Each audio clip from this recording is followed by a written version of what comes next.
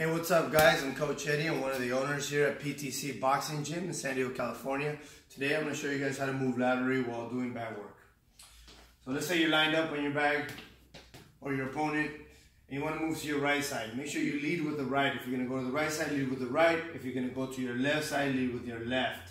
This is what I mean. I set up some numbers here on the floor. So if I'm working the bag and I want to move to the right, I step. I want to move back to the left, left, right. Back to the left, left, right. Back to the right, right, left. Okay, nice and simple. You want to be more advanced, you can roll into these positions.